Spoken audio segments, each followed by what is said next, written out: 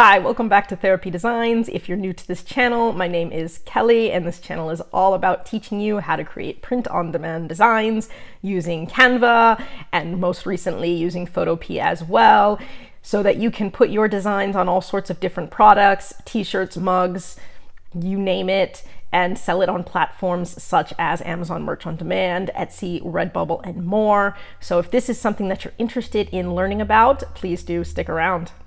So in today's video, we're going to be going over how to create different ugly Christmas sweater type designs. So this is one of the designs that I'm going to show you today, along with a lot of different variations and how you can make your own and play with it and, you know, find the right font and the right graphics and all of that.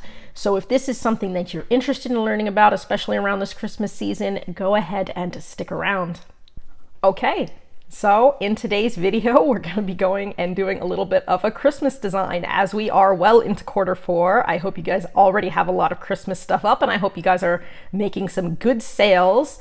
I know Cyber Monday was yesterday as I'm recording this, and so I hope you guys had a great sale on Cyber Monday. We are hitting the wire in terms of Christmas designs, so I am going to show you one more Christmas type design, and then we'll move on to some things that we can start working on in January and February. But for now, the last Christmas one that I really wanted to show you was the ugly sweater niche. So I know you've seen a lot of those ugly sweater type designs. You can do those on t-shirts, you can do those on sweatshirts. They don't just have to be sweaters, and there's some easy ways that you can make that using Canva. So as usual, I've got my blank background. It is 4500 by 5400 pixels. I will still be designing for black, as that is the most popular sold t-shirt color. And so I'm just going to go ahead and select my background color here. I'm going to click my background, come to the top left-hand corner where it says background color, and I'm just going to go ahead and select black. And so this is what we're going to be starting with. And so to make a really cool Christmas sweater, ugly Christmas sweater, obviously you need the ugly Christmas sweater kind of top and bottom design. So what we're going to do is we're going to search our elements. So on the left-hand corner of the page, we're going to go up to the tab that says elements, and we can click on that. Right now I've got my recently used up, and I've already got some here. But if I was to go ahead and just do a search, I can search for anything I want up here. I'm going to go ahead and put like Christmas pattern. And there's a lot of different ways we can search for these. Oops, spelled it wrong. And so some of them you'll get will be sort of the all over print patterns. You will get some right here that are sort of the ugly Christmas style design patterns. So all of these could work really well, and you can use any of them that you like. So, you know, be creative, do a lot of different versions. Here's another one right here. And so we can pick just about anything that we want. So let's just say I wanted to pick this one. Okay. Now this one's kind of cool. If I bring it to the top and the bottom, I can come across so that you can see it real well. And so this is what it looks like. Now you might think, okay, I don't want this big line coming through the middle of my page. Well, no worries. All of these designs can be cropped, and so you can use any part of these as you would like for like a topper or a bottom. So let's say that I want, you know, sort of the poinsettias on the top, and I want sort of the Christmas trees on the bottom, but I don't want this whole middle section. Well, that is not a problem. I can go ahead, take this and double click it. Once I double click it, I can now crop it. So if I come to the corner where you see the little white corner piece, I can click on that and then just drag this whole thing up. And if I was to drag this whole thing up, I can now get rid of the entire bottom part, and now I just have this top part here. And so that's pretty easy to do. And then what I can do is I can get this design up again, pull it all the way across the page again. This time I'm going to line the bottom of it up the way I want it. And so I'll just drag it until the bottom fills the entire page. And then I'm just going to repeat the process. I can double click, come to the top corner here, and now I'm just going to go ahead and drag down. And I can drag down as far as I want. And so now I've got the bottom of a sweater, I've got the top of the sweater, I've got a nice empty space. If you wanted, for example, to keep these dots going, again, that wouldn't be a hard thing to do. We could just save the dot portion, and just fill it in with dots. So let's say I did want the dots. Let's grab this design one more time. I'm gonna make it fill the page again so that it's the same size. Doesn't matter where I line it up because I'm going to crop most of it out. So for this one, I just want to save just this little dot part. So let's say I crop off just the top part and get some dots, and I crop off just this bottom part until I get some dots. And now I've got some dots, and now I can line this part up wherever it would look best lined up. So let's say there. Once I have it the way I want it, I can just duplicate it. So let's say I want to take this entire line. I can click, and then if I put Control D on my keyboard, it will duplicate it. And now that I have it duplicated, I can just bring it down again wherever I want. Now we are getting a little bit of a weird pattern here, but that could be cool. And then I can just go ahead and keep doing that. So if I hit Control D, oops, click on it, hit Control D, I can do it again and just keep bringing it down just like that until I fill the whole page. I can do it one more time, Control D, bring it down. And again, if I'm overlapping like I am here, no worries. I can crop that out by double clicking, coming up, dragging, and now I've cropped that out. And so that would be one way that I could get these dots all across the back of the page if I wanted to. Again, there's a lot of different ways you can go with the ugly Christmas sweaters. You can be as creative as you want. You can also make the top and the bottom fill a lot more of the page. So this is a relatively narrow top and bottom, but there are a lot of really cool ones where it would be a lot wider. So let's say we were to continue to search. I'm sure we'd get some really cool ones here. Here's some good wide ones that you could do. So if I wanted something like that is really wide, and I could make that go across by just copying and pasting and bringing that one across, that might be really cool. And so again, you'll just have to play with these because there's so many different variations and so many really cool ways that you could go with this. Lots of different colors that you could use. And so be as creative as you want, but if you're going to get these up for Christmas, go ahead and do this as, quick as possible. You want to get these up, pretty much right away. So let's say I kind of like the way this Christmas tree looks. Let's say I want to take this. I'm just going to make this even more detailed. I'm going to put my trees up here. So now I'm going to put some trees right along the edge there. So something like that looks pretty cool. Or maybe I want to put that at the bottom. I've already got trees at the bottom, but I mean, I could do this however I wanted, and I could do a little copy paste just like that. Again, I'm just clicking it, hitting Control D, and it's duplicating it, and then I just move my duplicated version over. And so I could do something like that. And so you could see how you could easily create your own pattern, layer patterns on top of patterns. I could add snowflakes in. I could do this kind of however I wanted to. I'm going to come up to the top here where there was just some other ones that looked kind of cool. There were some solid looking ones too. So this one was a little bit more solid. So let's say down here I wanted to add, well, let's say I did want to add sort of the red dots in here. Maybe I want to flip this over. So to flip it over, I could click here and rotate the whole thing. I could also come up here to where it says flip, and I could have clicked that and clicked flip vertical. Either way, I would have flipped it. I could take this whole thing now if I wanted to, and again, I could make this fill the page just like that. I can cut off any part I don't want by double clicking, getting the corner and pulling all the way down. And so let's say I just wanted that. And so now you can see how I'm getting a lot of really cool, just different stripes. I could do it entirely, just different striped one all the way up the top and the bottom, and that might look cool just by itself. So, you don't have to even have words. You could just have pictures.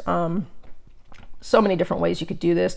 Also, instead of putting Christmas pattern, if I wanted to come up to the top, and of course I spelled Christmas wrong, Christmas, I could put Christmas sweater, and that's one I've done before. And so I'll get some Christmas sweaters, but if I scroll down, I'm also going to get some cool patterns here that I could use again. So some of the Christmas sweater patterns. So you could also search however you like. Ooh, I like this one here with the reindeers. Let's say I want to take this reindeer one. And maybe I want to fill in this last part here with the reindeers because I think the reindeers look pretty cool. Double click. Let's say I want to bring this down until it lines up somewhere in here. How's that look? That's pretty cool, except I do want this to be a little redder. See, it doesn't really go with the rest of the colors. I can always edit image too. So let's say I click just this one and I come up to the top where it says edit image. If I click this, I can play with the saturation. And so I can make it a little bit more saturated if I wanted a little bit of a deeper red. And so that's one way I could go with it. And so that obviously is going to change the way it looks a little bit, and that's kind of cool. Let's say I still wanted it to be a little darker. I could take the whole thing again, edit image, and I could play with the brightness. Let's say I brought this brightness down. That's going to make it a little bit darker that way. I am losing a little bit of my contrast, so again, I could bring that contrast up, and so this is how you can play with some of those images to get them sort of the way you want them. And so something like that. I could also throw some filters on here too, just to see if I could play with the color a little bit more that way. So let's say I took the same thing, I come to edit image.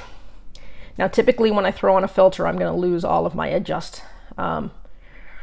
my adjustments. So just know that ahead of time. But let's say I wanted to come down, and a really easy filter that you could throw on would be the photogenic. And so if I go see all, this is going to give me some different tones. So if I wanted more of that kind of deeper red, I could go with, let's say, this mist tone here.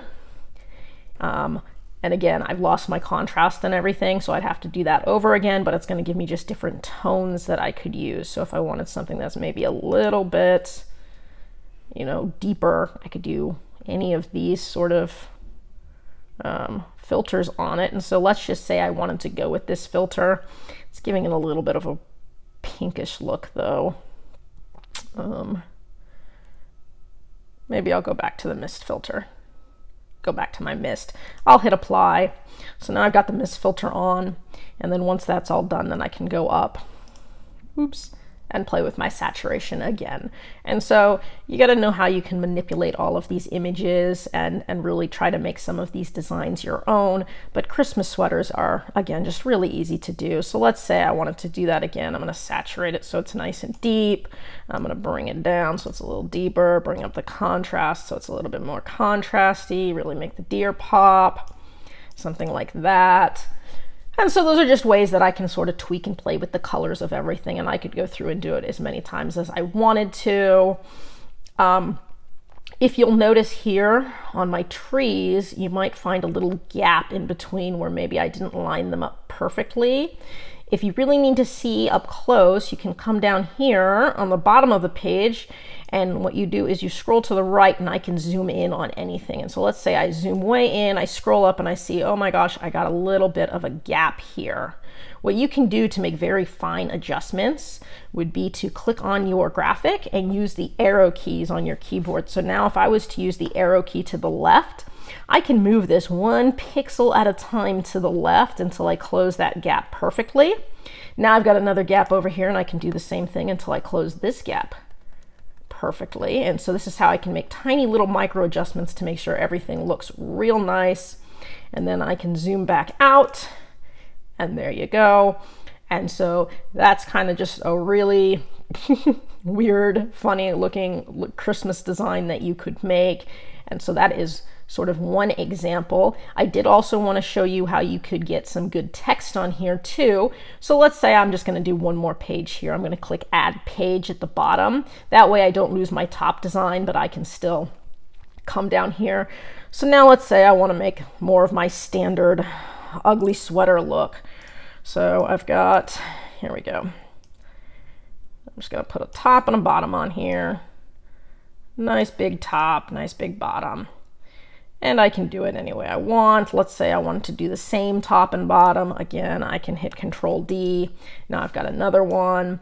Let's say that I want them to be kind of opposite each other. I can take this this bottom one, come to flip vertically. So now I've got more of a mirrored image, and I could bring this down here. And then if I wanted to put some text in the middle, let's say I want to put a text box. And let's say for this one, I'm going to make it funny. I'm going to put festive AF. And if you don't know what that means, you can look it up. AF is very popular to add on to certain sayings. And so you'll see that on lots of different designs. So I've got my festive AF.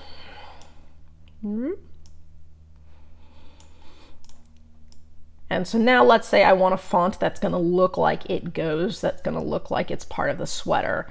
What I find works really well for some of the kind of stitching look is to do a pixelated text.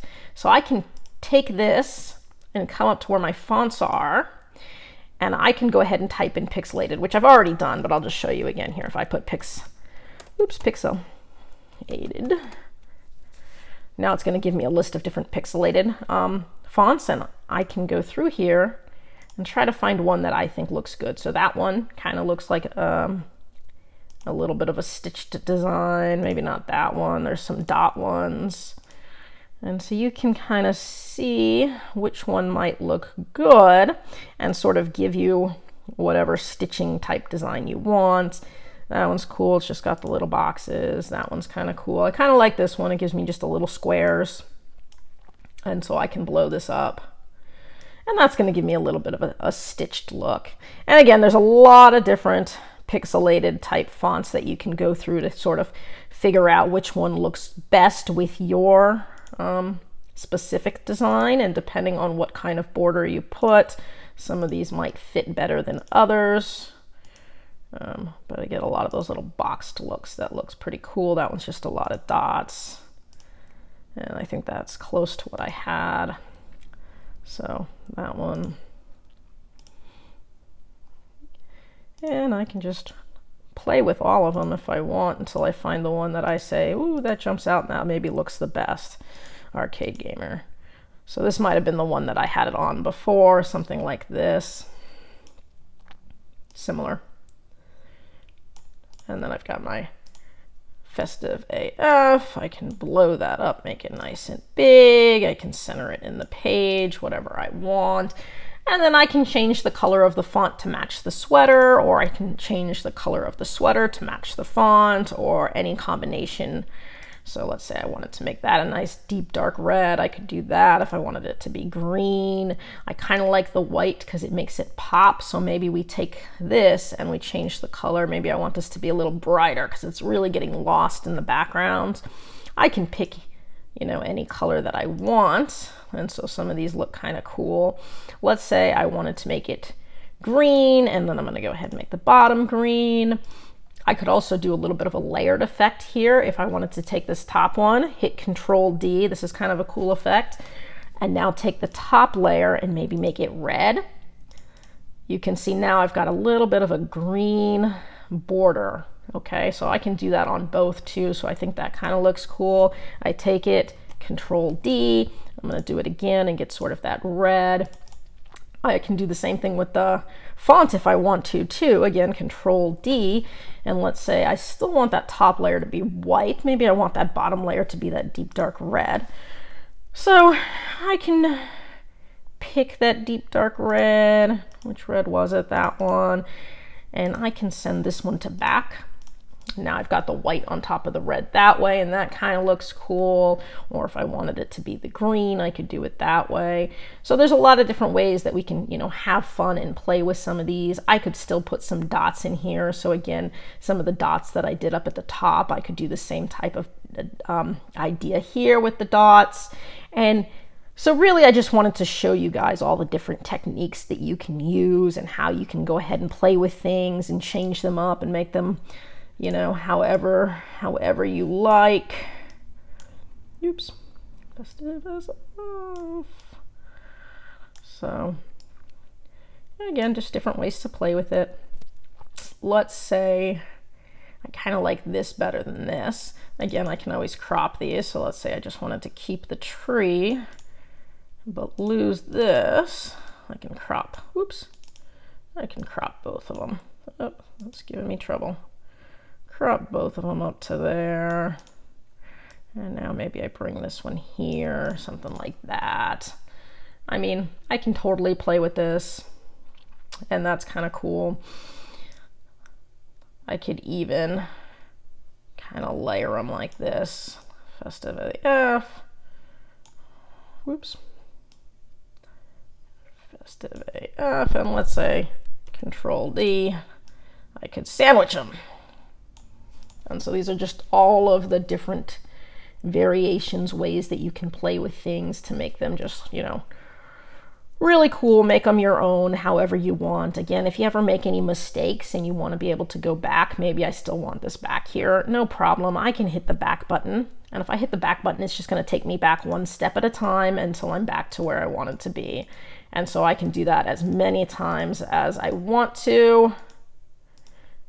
You can see until I'm right back to here.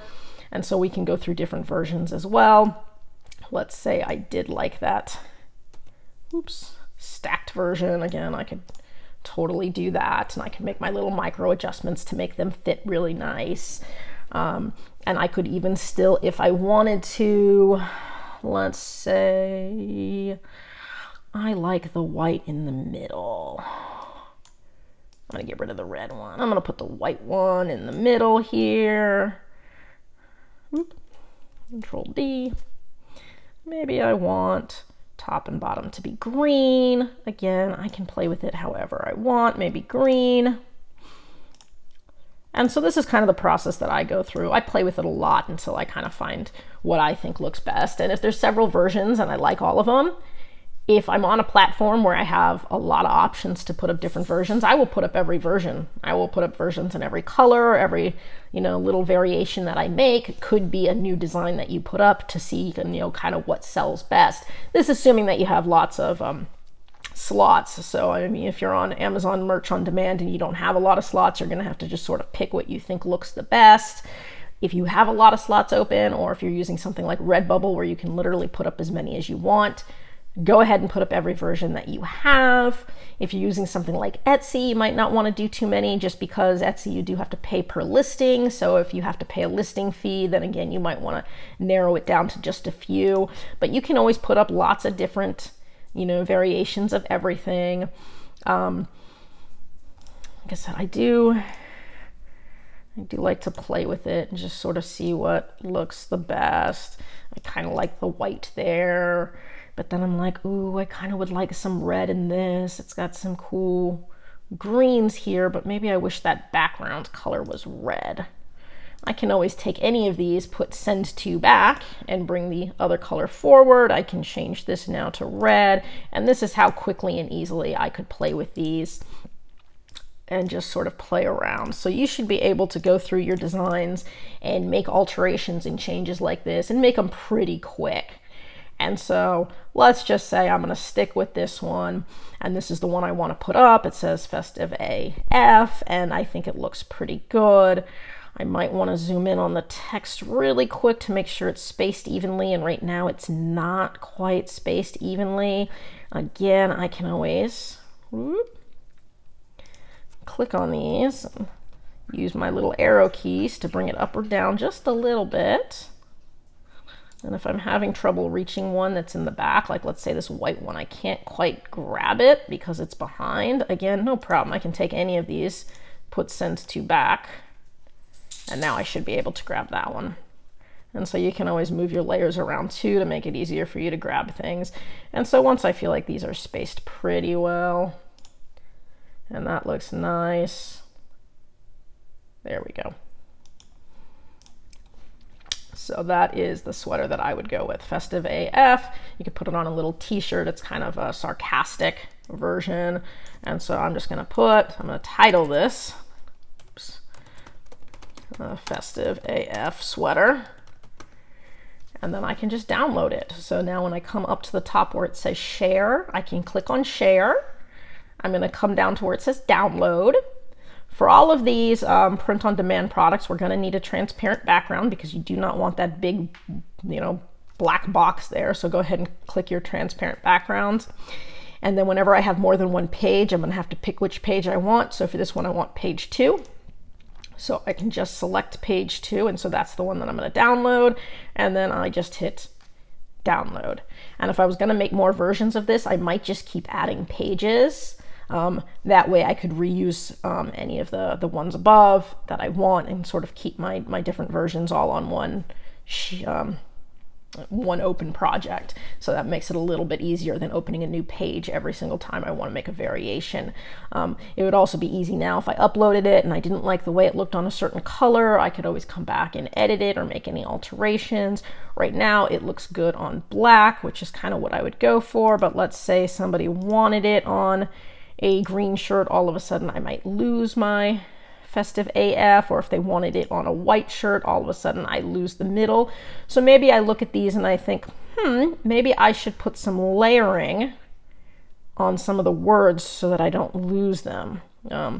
What that would mean would be like how I layered up here, I could layer the text as well, just so that if I put it on different color shirts, I'd be able to see it.